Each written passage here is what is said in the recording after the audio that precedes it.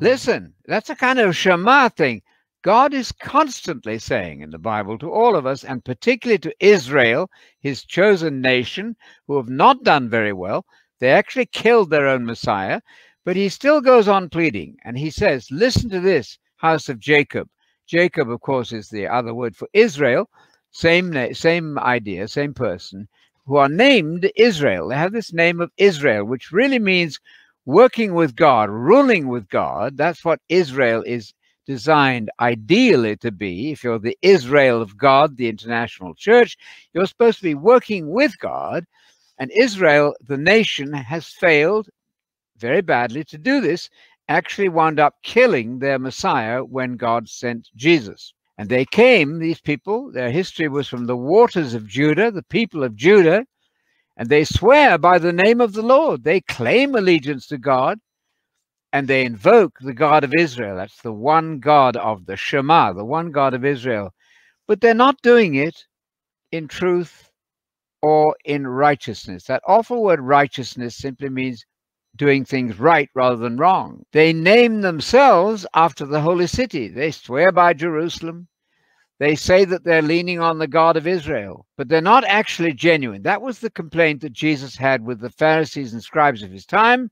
They claimed to be representing God, but they had turned religion into a nightmare. So just leaning on the God of Israel is pointless unless you are really believing the truth of that God of Israel. And one of God's names is the Lord of the armies of heaven. That's his name. That's to say that his function, nothing to do with how to pronounce the name in Hebrew. The point of a name in the Bible is it tells you everything about who a person is. Well, God is the God of all the angelic armies of heaven. And he's so smart, he's so much in advance of us that he was able to declare former things long ago. You can't do that. You're not smart enough to predict the future. They went out of God's mouth. He predicted them. God predicted the whole of world history from the very start. If you're God, you can do that. And it puts God in a very superior position. So we shouldn't claim to be at his level at all.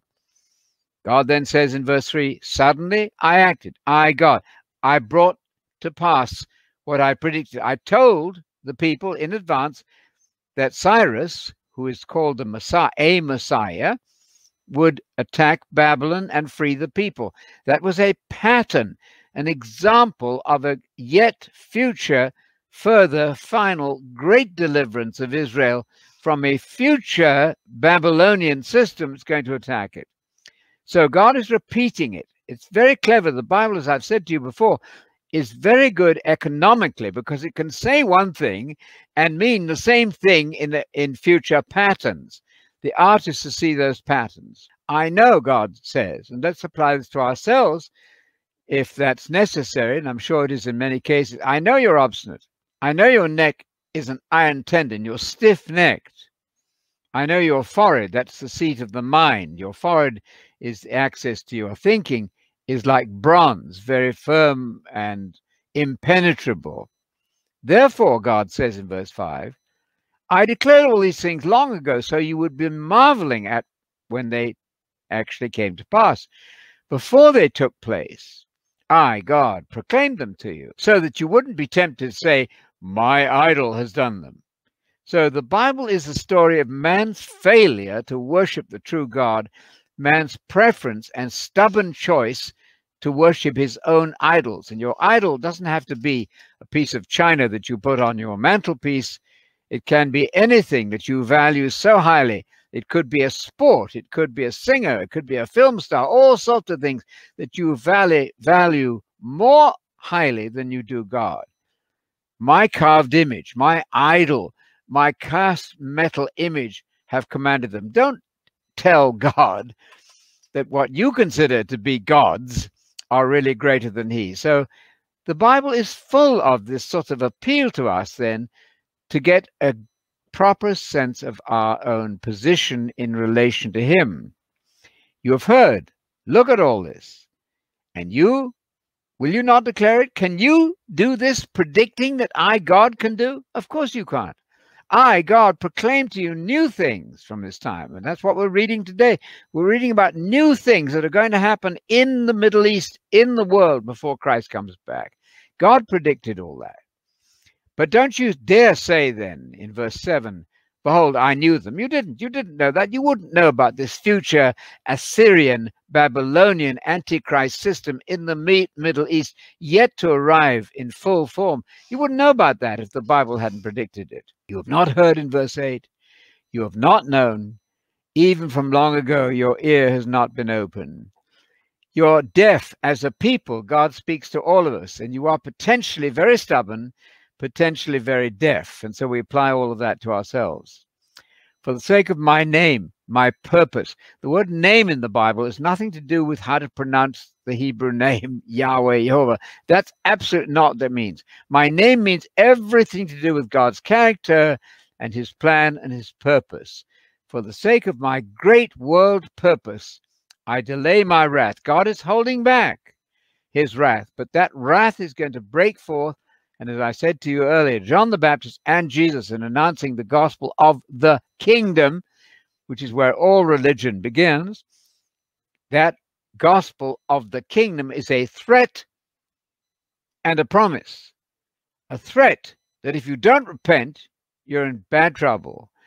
And a promise that if you do repent, the glory of your future life is just incomparable. So I want to turn to one little passage in Isaiah, which I think summarizes our stubbornness, our tendency to be stubborn. And so there in Isaiah 29:21, this verse strikes me as very powerful. It talks about people who defraud the one in the right with meaningless arguments. Isn't that powerful? This is a very bad position to be in. If you cause a person to be criticized or indicted or judged or condemned by a word, and you set a trap for the arbitrator at the gate, and you defraud the one in the right with meaningless arguments, you're proving that you're a very bad judge. God is picking out the judges, the magistrates, the managers of a future brilliant political system that's going to actually work. That's in the kingdom of God to come. God is picking them out. And you want to be on the right side of that judgment, that selection process. And you're on the wrong side of that selection process if you're defrauding somebody who's in the right with meaningless arguments. So get some learning, get some instruction, and make sure that your arguments are true and right. Then you will qualify to be a co-manager, a co-administrator, a co-supervisor, if you like, in that wonderful kingdom of God that's coming when Christ returns. That's the whole point of this exercise. You have not heard, you have not known, your ears not been opened. That was what got me on to stressing that our ears need to be open to truth. I knew, God says to this evil system, I knew that you would deal very treacherously.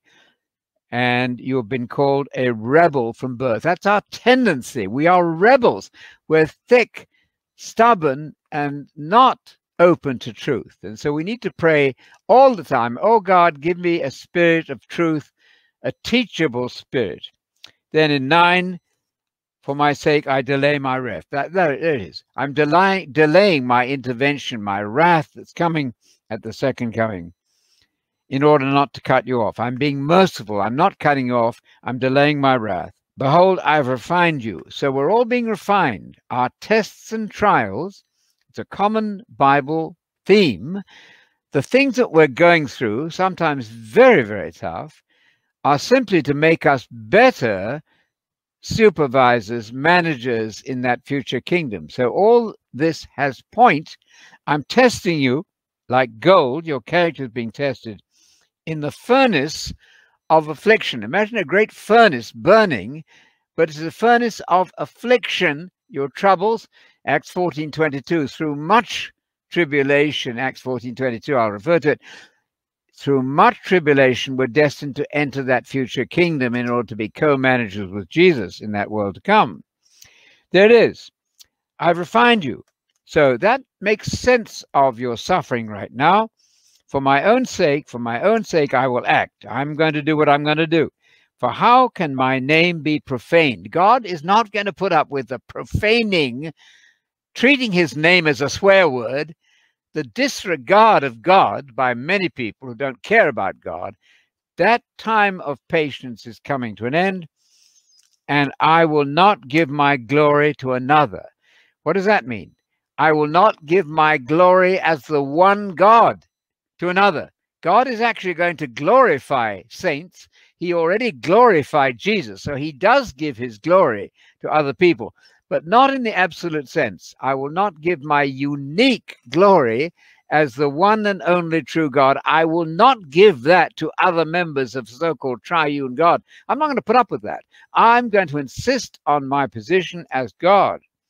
Then in verse 12, listen to me, Jacob. More Shema stuff, right? Listen to me in verse 12, Jacob, even Israel, whom I called. I'm he, I'm first, I'm also the last. Isn't that wonderful? I'm the Alpha and Omega. Now, in the book of Revelation, Jesus claims to be the Alpha and Omega also. And the Father claims to be the Alpha and Omega. But there's a huge difference between God, the Father, and the Son. Jesus claims to be the Alpha and Omega who died. So let's get this lesson clear. God cannot die. God is immortal. God cannot die. Jesus died, therefore Jesus cannot be God.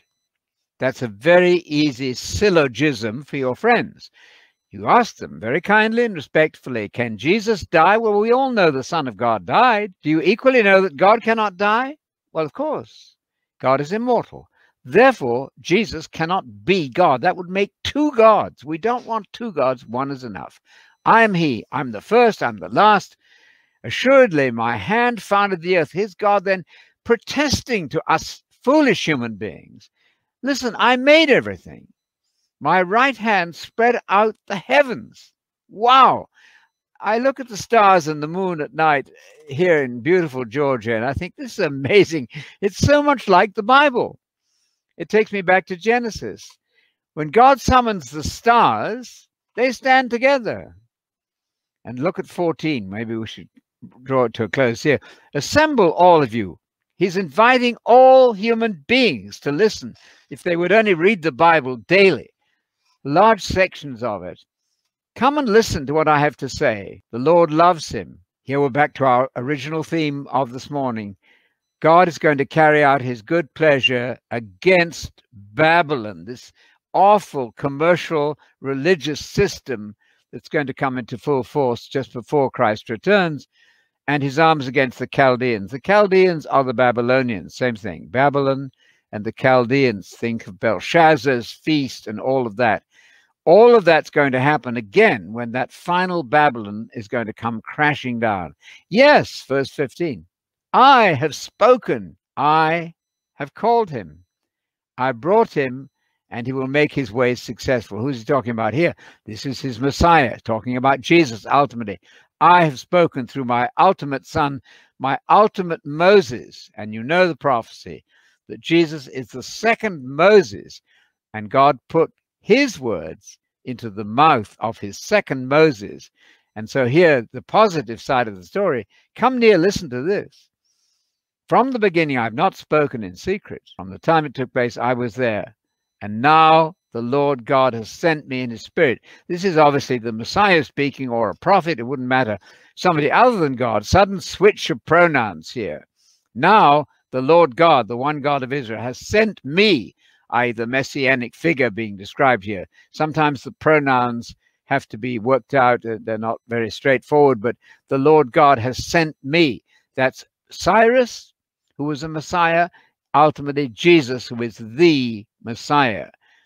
And God's Spirit has sent them. That's God in his operational presence and power, not a third person in a triune God. Never. Spirit never worships, never is prayed to, but God's Spirit is God in action. And God in action has sent all the Messiahs, Cyrus, and ultimately Jesus. So I think we should finish around here, Carlos. Maybe one more verse here. This is what the Lord says. He was your Redeemer. Your Redeemer is the one that buys you back from the slave market. We are, as unconverted, before we become Christians, we're so many slaves in the slave market. Well, God, through Jesus, allowing his son to die for us, has brought us back. And he is the Holy One of Israel. I'm the Lord your God, I like this verse, who teaches you to benefit.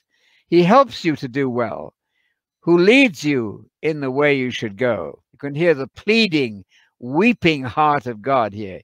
If only you'd paid attention, Shema, to my commandments. Oh, that you had listened to what I have to say. Then your well-being, your shalom, your fullness and health, wholeness would have been like a river, and your righteousness, your being right rather than wrong, will be like the waves of the sea. Isn't that a marvelous verse? If only you would listen to me, God says, pleading as a father to his children, then look what would have happened. Your well-being would have been like a river, and your descendants would have been like the sand of the sea, multitudes of people, your offspring like grains, such an abundance, there'd be more of you than bits of sand on the shore. And your name, your reputation, your fame, if you'd like, would never be eliminated or destroyed from my presence. That's the successful, the upbeat note on which we'll stop this morning, because that's a good place to finish in the glory of the hope of the gospel of the kingdom of God coming. That's where we should end. It's all going to be fine in the end, but don't be surprised that there will be trouble between now and the second coming. Go out from Babylon. So here's the solution. Here's the lesson. Leave that wicked system. Be separate from that wicked system. Flee from the Chaldean Babylonian system. Declare this with a sound of joyful shouting. I love this positive note here. Proclaim this. Send it out to the end of the earth. Say this. The Lord will have redeemed. It's a prophecy. The Lord hasn't done this yet. He hasn't redeemed his servant Jacob. Speaking of national Israel there, but a secondary application would be the final redemption of us Christians, who are the international Israel. We're going to be redeemed finally. We're being redeemed. We've been bought back from the slave market. Here's what finally we note. They did not thirst. This is the negative side. When he led them through the deserts, he made the water flow out of the rock. A generous God, right? He said they're thirsty, these people of mine. So he causes a rock to flow with water, splits the rock. And that rock, I will remind you in finishing here, was a type of Christ. Paul said the rock that followed them in the wilderness was a picture, a type, an expression, not the real thing, but an expression, a pattern of the Christ that came later.